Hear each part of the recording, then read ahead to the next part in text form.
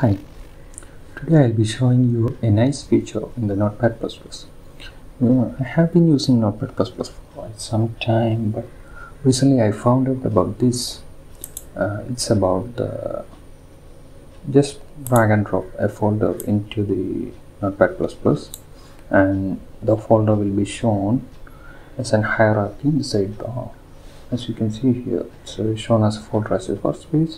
You can just click on the plus icons and open the files inside it. Now this allows for working with multiple files inside a folder.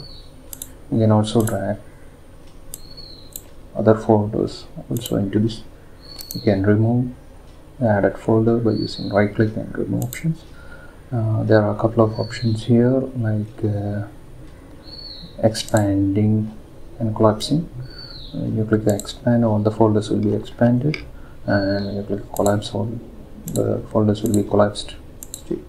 Now if you want to find that from where this file is occurring in this hierarchy, you can use this target icon.